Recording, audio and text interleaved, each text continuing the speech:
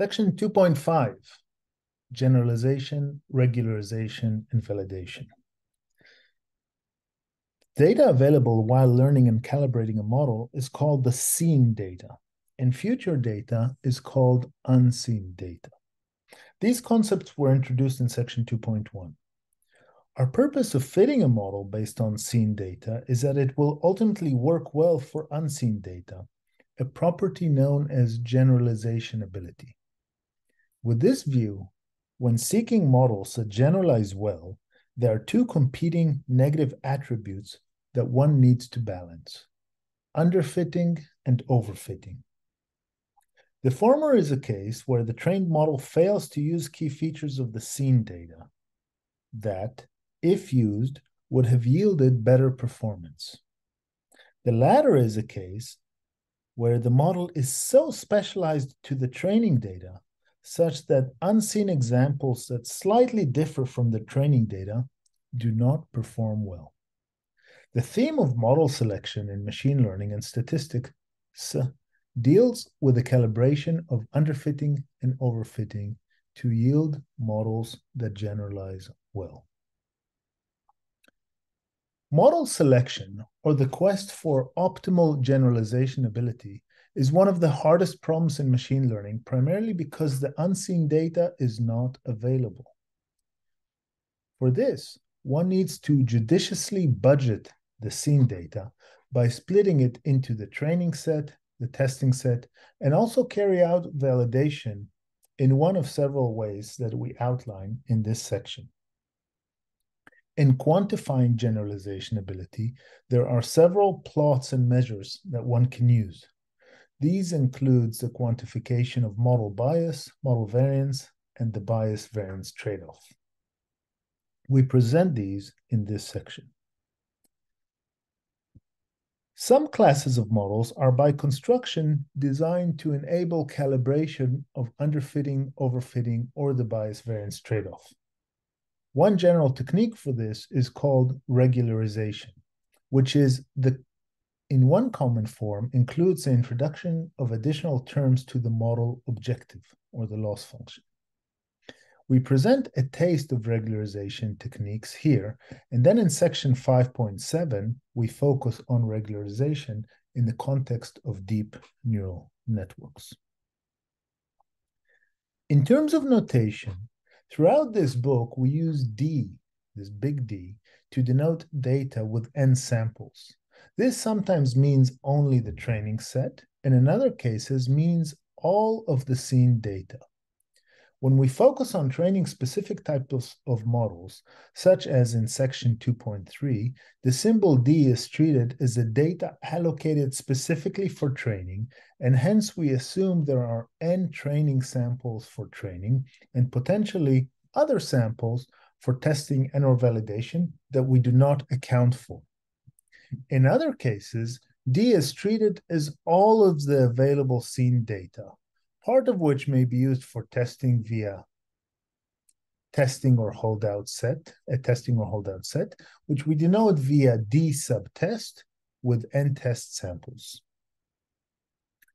Performance on unseen data. We've already introduced several examples of performance metrics in section 2.2. These include accuracy. Accuracy was in equation 2.6. The F1 score, that was in equation 2.7. Mean square error in the case of regression, and others.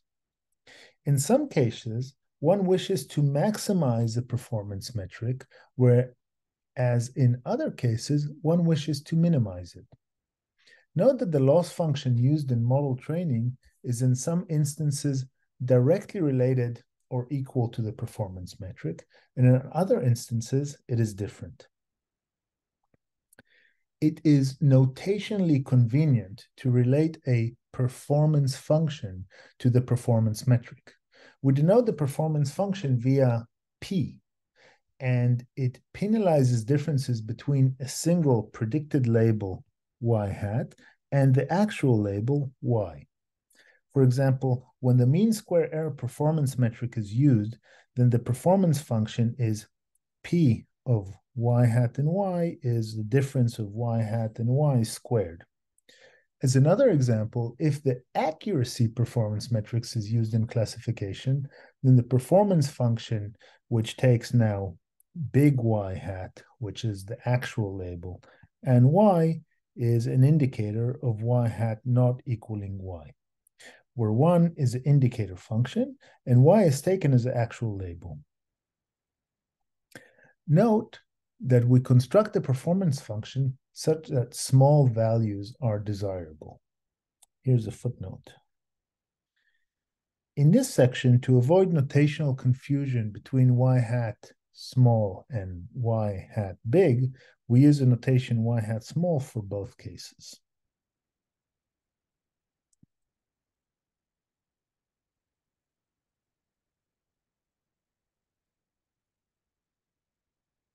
When we train a model and create a predictor, either for regression or classification, we use the data D and based on the model obtain a predictor denoted by y hat of something given D.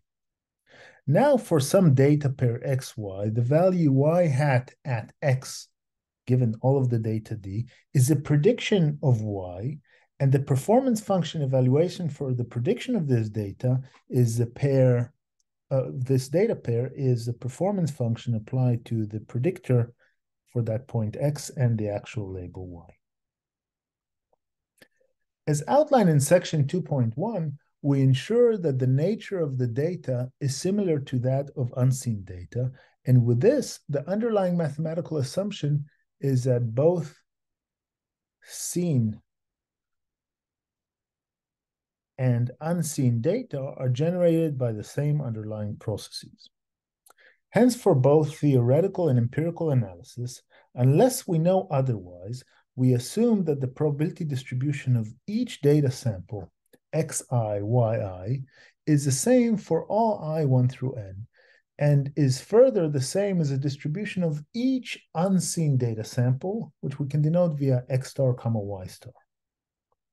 That is, we assume there is an underlying probability space for the observations, and we vaguely denote the joint probabilities of the feature and labels via P of xy. Our usage of probabilistic statements here is only via expected values, where we denote the expectation operator via this E, and often use a subscript for the expectation to denote the objects that are treated as random.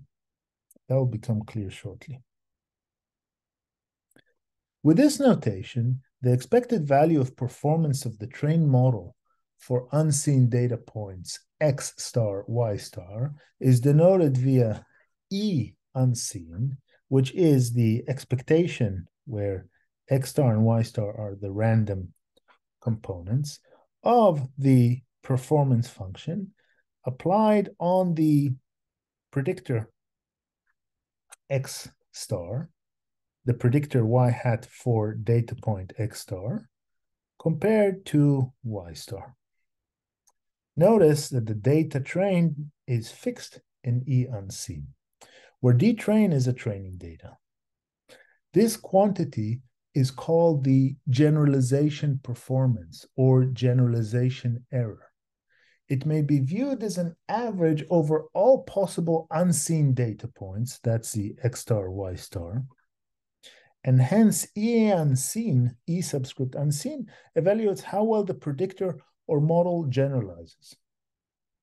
With the given training data set, D trained, our aim is to build a model that yields the smallest possible E unseen. Unfortunately, it is based on unseen data. Since it's based on unseen data, E unseen is a theoretical construct, and since we do not know the probability law Pxy exactly, we cannot compute E unseen. However, as a first attempt, we can approximate the expectation by averaging over available training data. That is, E train would be the arithmetic mean, 1 divided by the number of training samples, 1 untrained, summing all over all of the XY pairs in E train, and in each case putting X and Y here. Okay, so that is E-train. So far we've seen E unseen and E-train, where N-train is the number of observations in D-train. It turns out that E-train is typically a poor estimator of E unseen because the same training observations that were used to create the predictor are also used to evaluate the predictor performance. That is, the learned parameters of the model, theta hat, that are used to construct Y hat depend on D-train. Hence, while E-train does present us with some insight about the ability of our model to reproduce the data that has been learned, it lacks the ability to estimate performance on unseen data. In order to get a better estimate of E unseen, it is preferable to average over data that has not been used for training the model, namely over the test set. In an ideal situation, where we use the test set only once and do not calibrate and adjust the model based on the test set observations are completely independent of the model. In such a case, the estimator E subtest, which is the arithmetic mean over the test data that has n test observations, where now we take X and Y coming from the test set, still with the predictor Y hat, which is based on the training set, which has theta hat. So E-test is a good estimator of E unseen, especially for significantly large n test. So when we have a lot of observations in the test set. Specifically under the assumption that the unseen data and the test set have the same distribution, the expected value of E-test is exactly E unseen, making it a statistically unbiased estimator of performance. Further, it is statistically consistent in the sense that if we're able to allocate more testing data and n-test grows to infinity or increases, then E-test converges to E unseen. This is simply a consequence of the law of large numbers. Note that these desirable statistical properties are only for fixed D-train. So that's when the training data is still fixed. Just a footnote, formally the convergence E-test to E unseen may be seen as convergence in probability in one form or almost sure convergence or convergence with probability 1, as we say, in a different form. We do not focus on these subtleties here. The straightforward statistical properties of unbiasedness and consistency enjoyed by E-test make the practice of putting out a test set for performance evaluation, or putting aside, we should say, test set for performance evaluation, attractive. However, setting aside a test set is costly, as we effectively throw away n-test observations and do not use them for improving the model. For this reason, it is often tempting in practice to iteratively evaluate 226 while adjusting model setting and hyperparameters. So to iteratively adjust E-test while adjusting and setting model parameters. This frowned upon practice breaks the independence between the test and the model, at which point the desirable statistical properties of E-test are lost. Hence, as an alternative, we use a validation set or some other method as described below. So we'll describe that shortly. In addition to using an independent test set as an equation 226, other alternatives for estimation of performance also exist, which include using case-fault cross-validation. This is a topic we describe below in the context of validation and hyperparameter optimization, yet it may also be used for purposes of performance evaluation on its own. Choice, underfitting, and overfitting. The generalization performance in 224 is specific to a fixed single training dataset, D-train. However, for a given problem, when considering which type of model to use and what hyperparameters to choose, it is often useful to think about the expectation over all possible training data sets. For this, we define the expected generalization performance. So E tilde unseen, the expected generalization performance, is the expectation with respect to the training data set of E unseen. And that can be written as the expectation of the expectation, where the inner expectation is an expectation with respect to a single unseen observation, and the outer expectation is expectation with respect to the actual training data set. It represents the average of E unseen over all possible data sets D train of a given size from the same probability law Pxy, where we keep in mind that each dataset potentially yields a different representation of the model. A similar quantity for the training set is E tilde train, and that's the expectation with respect to D train of E train, and you can take the 1 on N train out because it's just a constant value, not a random variable with respect to the expectation, and that's the expectation of D train of this thing. Keep in mind that E tilde unseen and E tilde train are functions of the type of model used, the hyperparameters, and the training dataset size. With such relationships present, the machine learning engineer can in principle ponder about the theoretical shape of E tilde unseen and E tilde train, and seek a model that appears best. In this respect, the generalization gap, defined as delta tilde, the difference between E tilde unseen and E tilde train, is also important. The combination of E tilde unseen and E tilde train and the generalization gap based on estimates allow one to seek a balance between underfitting and overfitting. There are multiple suggestions on best practice for using the available data to estimate E tilde unseen, E tilde train, and the generalization gap, and to select the best model. A thorough discussion of such best practices is beyond our scope. The notes and references at the end of the chapter link to further reading. Instead, let us consider the schematic figure 2.9, which presents typical behavior of E tilde unseen and E tilde train as a function of model complexity. So here's the figure. Generally, as model complexity increases, expected training performance E train improves, that's decreases, since complex structure models can explain the training data better. At high extremes, this is overfitting. Similarly, an opposite phenomena is that models with low complexity are not able to describe the data well. The trade-off between these two regimes is obtained at the minimum E tilde unseen, marked by the vertical dashed line. In practice, unless presented with an infinite pool of data, one is not able to evaluate E tilde unseen and E tilde train directly, and one is certainly not able to evaluate these quantities over all possibilities of models, hyperparameters, and sample sizes. Nevertheless, much of the practice of model selection involves around getting a feel for the dependence of E tilde unseen and E tilde train on model choice, hyperparameters, and sample size. This is typically done using very limited measurements from one or several training and validation executions.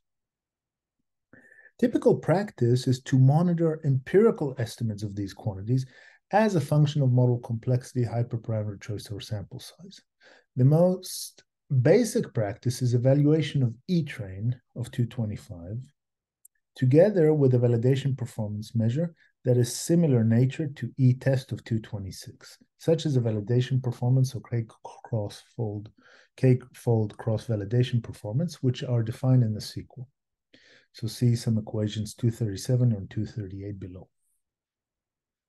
As one simple illustrative example capturing the trade-offs of model complexity, let us consider linear models with polynomial features applied to synthetic univariate, that's P equals 1 data. The model y equals beta 0 plus beta 1 x squared plus beta plus beta 1x plus beta 2x squared plus beta k to x to the power k plus some error is denoted by mk, where k is the order of the polynomial. Hence, m0 is a constant model, m1 is the simple linear model, m2 is a quadratic model, and so on. A quadratic model of this nature was used in equation 2.4 of section 2.2. That was in the housing pricing data. In this framework, model complexity corresponds to the degree of the polynomial model. Now, taking one possible realization of D-train in figure 210, we use a family of models to fit data of size n-train equals 10. With this single realization, we clearly see underfitting behaviors for models M0 and M1. In contrast, model M9 appears to overfit the observed data. In fact, it's a perfect interpolation, a polynomial interpolation. Between these two extremes, model M3 looks like an appropriate representation of the observed data. So that's just visually looking at A. In figure 210b, the red curve presents E train for this data set. That's not E tilde train, that's not expected generalization performance. That's just generalization performance. It is obvious that as K increases, training fit improves. Further in this hypothetical example, since we know the underlying process with probability law, PXY, used for purposes of simulation of synthetic data, we may sample as many X star Y star pairs as we wish to obtain a reliable estimate of E unseen. This curve is plotted in black, where in this case we use 10,000 repetitions for each K. Each time with the fixed model based on our single available data set, D-train. This Monte Carlo simulation makes it clear that when k equals 9 or k equals 8, there's overfitting, and when k equals 0, 1, 2, there is underfitting. In practice, plots exactly like figure 210b cannot be produced because we do not know pxy. Instead, one can resort to estimates based on cross-validation to obtain curves similar to the black curve in figure 210b. We also mentioned that while we stated that key elements that affect expected performance are the model type, hyperparameters, and sample size, in the world of deep learning, there is also an additional major factor, training time. For deep learning models, since the number of parameters in the model is often huge, letting the model train for longer is similar to using a more complex model as presented in figure 2.9. More on this is in chapter 4, where we discuss some best practices for training deep learning models. Bias and variance decomposition. A related view to the analysis of expected generalization performance and generalization gap is a so-called bias and variance decomposition. It focuses on the expected generalization performance in production, E tilde unseen, and decomposes it into a sum of terms related to model bias, model variance, and the noise magnitude. With this decomposition, underfitting is said to be a situation with high model bias, and overfitting is said to be a situation with high model variance. Using this terminology, balancing model bias and model variance is equivalent to balancing underfitting and overfitting, respectively. This is known as the bias and variance trade-off. The bias and variance decomposition is mathematically elegant in the special case of square error performance function. That's P of y hat and y, which is the square difference between y hat and y, and a specifically assumed underlying random reality, which is y is a deterministic function f of x plus epsilon, with the expectation of epsilon being 0 and independent of x. Here, x is a vector of features, and y is a scalar real-valued label.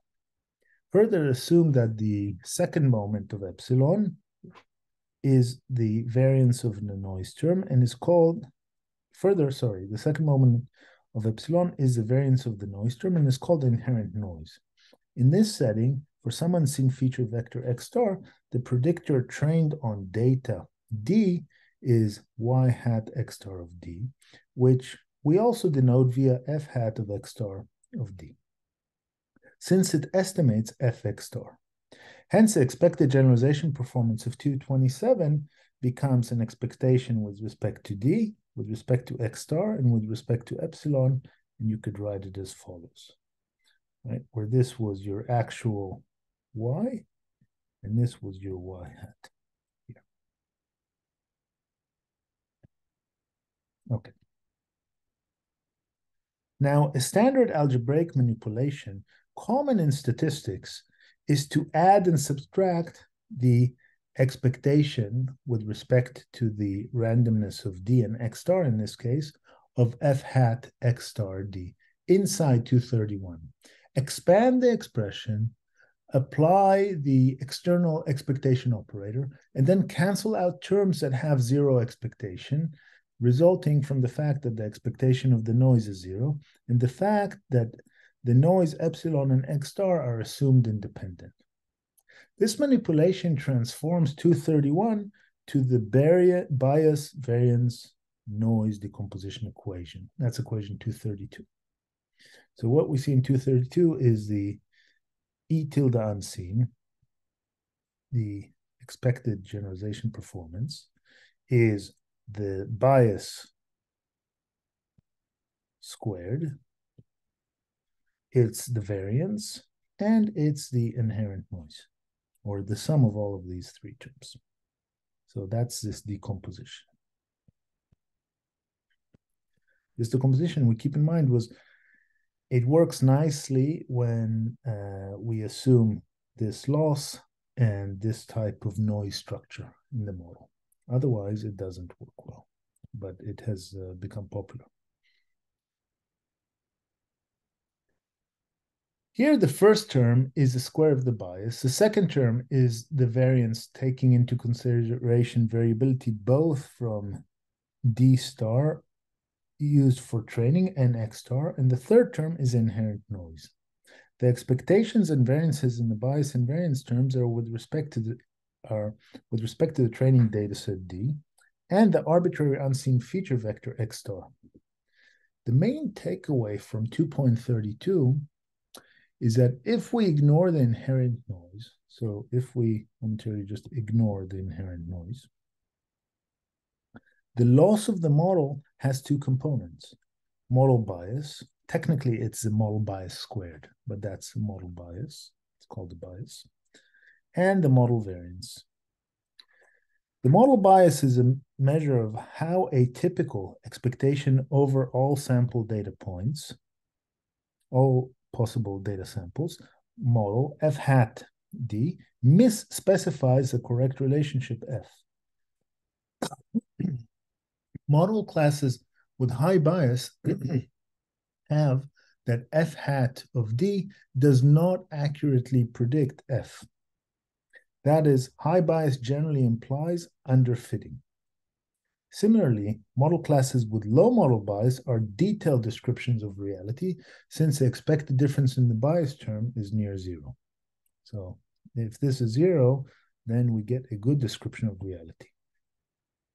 The model variance is a measure of the variability of the model class, f hat d, with respect to the random sample d and the distribution of x star, is implicitly implied by the probability law of the data pxy. Model classes with high model variance are often overfit. Okay. Model classes to the training data and do not generalize to unseen data well. Similarly, model classes with low model variance are much more robust to the training data and generalize to the unseen data much better. Similar analysis to the derivation that leads to 232, to this popular bias variance noise decomposition, that's 232. Okay. So a similar analysis to the derivation that leads to 232 can also be attempted for other performance functions other than squared error and model structures other than 230. With such other settings, the mathematical elegance of 232 is often lost. Nevertheless, the concepts of model bias, model variance, and the bias-variance trade-off still persist. For example, in a classification setting, you may compare the accuracy obtained on the training set to that obtained on the validation set. If there is high discrepancy where the training accuracy is much higher than the validation accuracy, then there's probably a variance problem indicating that the model is overfitting.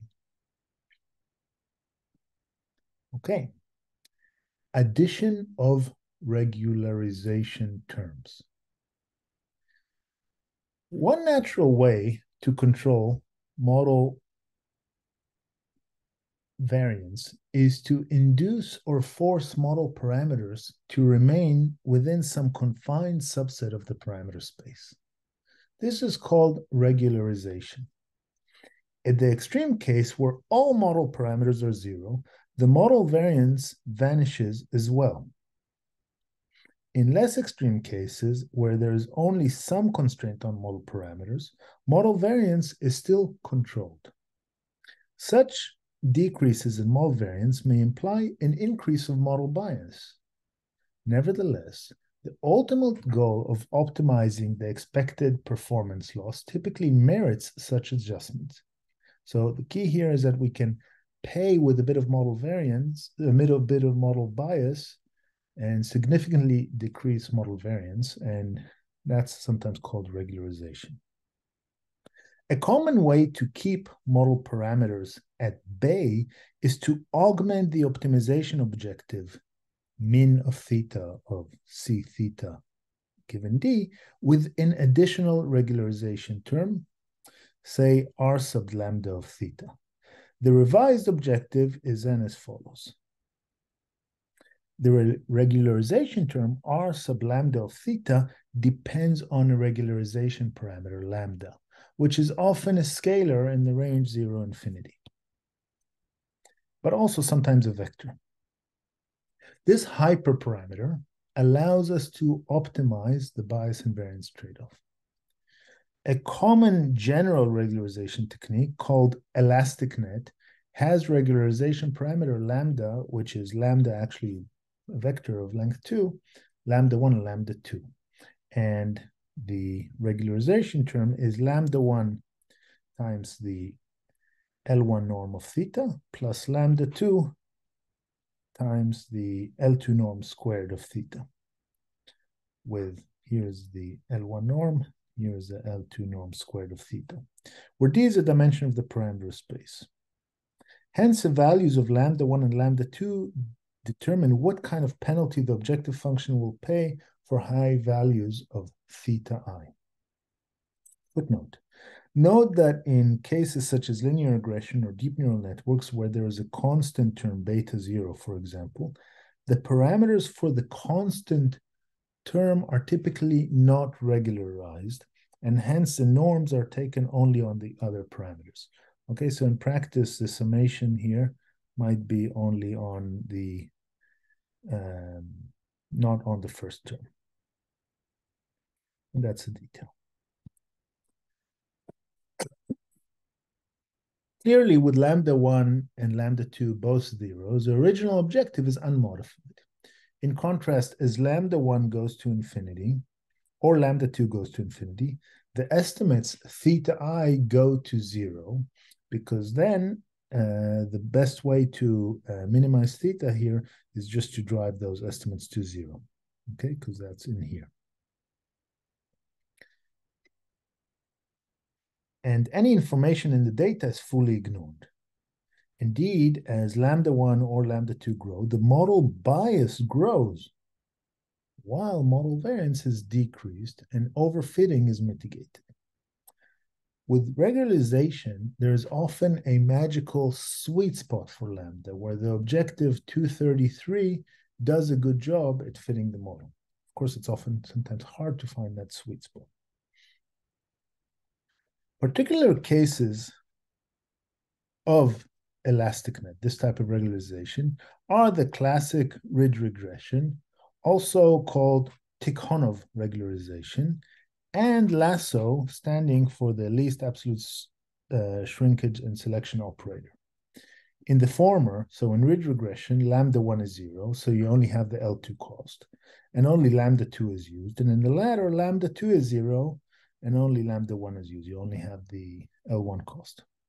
One of the benefits of lasso is also present in the more general elastic net case, is that the theta 1 cost allows the algorithm to remove variables from the model by completely zeroing them out, by zeroing out their theta I values completely.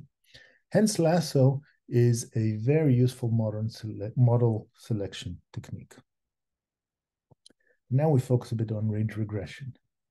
The case of ridge regression, or Tikhonov regularization, is slightly simpler to analyze in lasso, and it fits well within the framework of linear models presented in section 2.3. We thus present the details now. For ridge regression, the data fitting problem can be represented as the minimum over theta in RD of the mean square error, or y minus x theta norm squared, and that's an L2 norm, plus the regularization cost. And again, remember that sometimes maybe if theta has a bias term, you don't have the bias term here. But again, that's a detail. Where the design matrix X is as in equation 210, where we had the design matrix that has all the data. And we now consider lambda as a scalar. Previously in equation 234 above, it was denoted as lambda 2. And it's a scalar in the range 0 infinity. Okay. So lambda is a scalar in the range 0 infinity. Compare 235 with the original least squares objective 213. So you can compare these two objectives, and you see that we just added this additional the additional term. Now, by manipulating the norm squared expressions, the problem can be recast as minimum of theta and RD, where we now actually have this vector y with more zeros on it, minus x tilde lambda theta, where x tilde lambda is like that. Okay, let's read the footnote. In practice, we often do not regularize the intercept term, and this requires adjusting the identity matrix here. Okay, but again, same on all that detail of the intercept term. The pseudo-inverse associated with x tilde lambda is x tilde lambda dagger, and we can represent it as follows. Hence, returning to 216, the parameter estimate for ridge regression is as follows. Okay. As an aside, note that for any lambda strictly positive, this matrix, which is the gram matrix plus lambda times the identity matrix, this identity matrix is d-dimensional, but again, d minus 1 if you ignore the intercept term, okay, is not singular, even if x transpose x is singular. Also, as lambda goes to 0, it can be shown that this pseudo-inverse, which you have here, actually converges to the pseudo-inverse, the Moore-Penrose pseudo-inverse, which we would get by SVD. Okay. We know that while for linear models the results are very elegant, in other cases, closed form solutions such as 236, so this is 236, do not exist. Still, many machine learning cost functions can be augmented with a regularization term. We revisit these concepts in section 5.7, that's chapter 5, we'll be there in a while, in the context of deep learning, where other regularization methods are presented as well. Also note that the regularization parameter lambda is a first-class example of a hyperparameter that one would like to calibrate during learning. This specific parameter serves as a good lever for optimizing the bias and variance trade-off. We discuss the general topic of hyperparameter optimization now.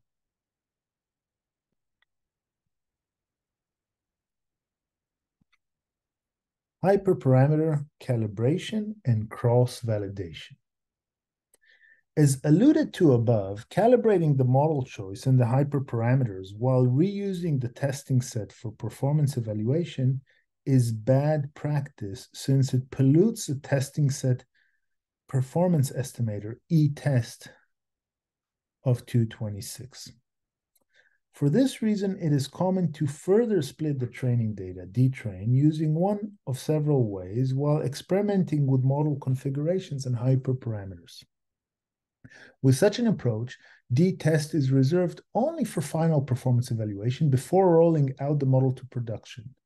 Such use of the training data, where some parts of the data are used for training parameters and the other parts are used for checking performance and tuning hyperparameters, is generally called cross-validation. There are multiple common cross-validation techniques with many variants used in practice. Here we present only two main approaches: the train validate split approach and k-fold cross-validation. The train validate split approach is common in situations where the total number of data points n is large. The k-fold cross-validation approach is useful when data is limited. The train validate split approach simply implies that the original data with n samples is first split to training and testing as before, and then the training data is further split into two subsets, where the first is confusingly again called the training set, and the latter is the validation set. Hence, considering all the available data D, with this approach, the data D is a disjoint union of the training data, the validation data, and the testing data. When considering all of the data, this approach is also called the train validate test split approach.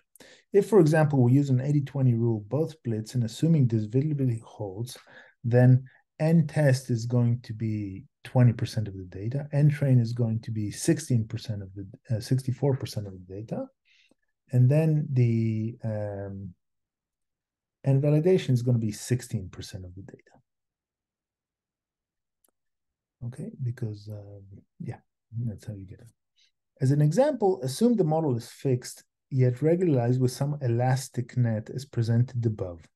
Hence, the hyperparameters in question are lambda equals lambda 1, lambda 2, and the choice of these needs to be tuned.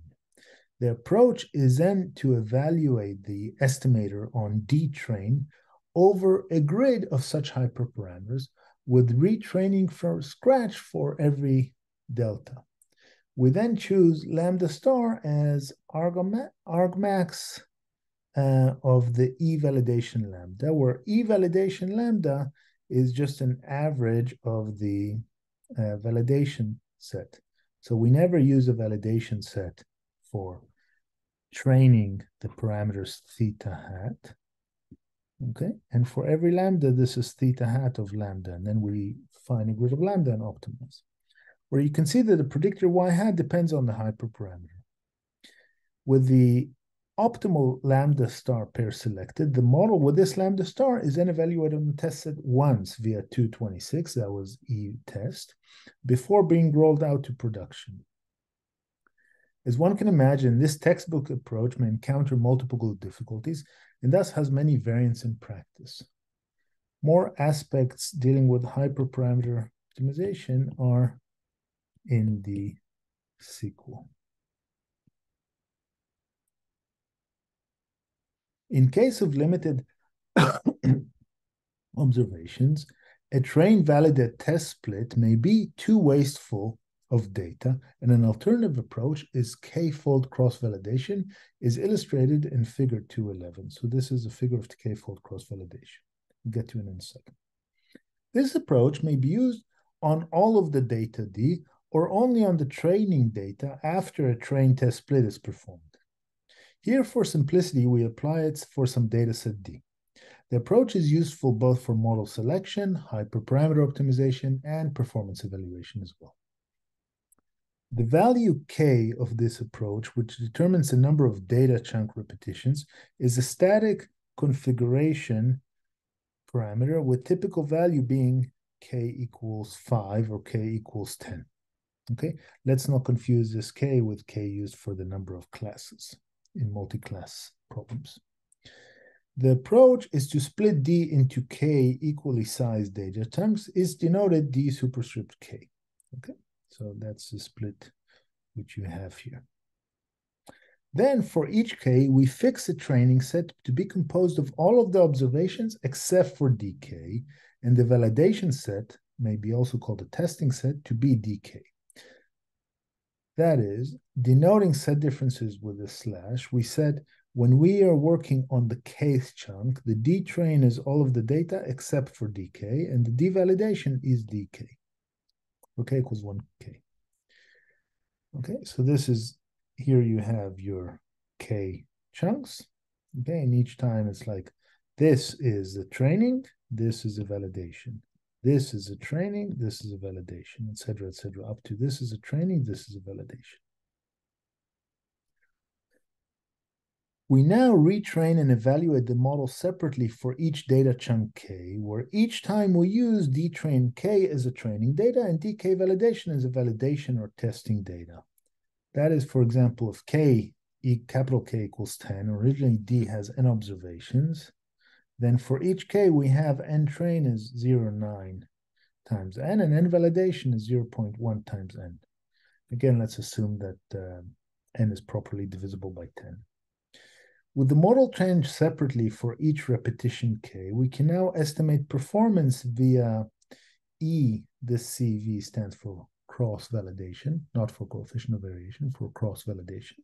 And that's the mean over the k validation sets, with EK validation being exactly as follows, where y hat k is a predictor trained for repetition k. Once again, if needed, hyperparameter optimization may take place by treating ECV as a function of the hyperparameter in question, for example, as a function of lambda. Also, as mentioned above, in situations where the total number of observations is low, and if not tweaking parameters, then k-fold cross-validation may serve as an alternative approach to general performance evaluation using a train test split. Again, as with the train validate test split approach, there are multiple variations for k-fold cross-validation, with the exact method used in practice often depending on the specific situation encountered.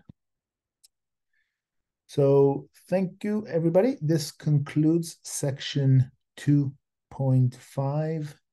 As always, let us know what you think in the comments below. Hope it was useful. Thank you.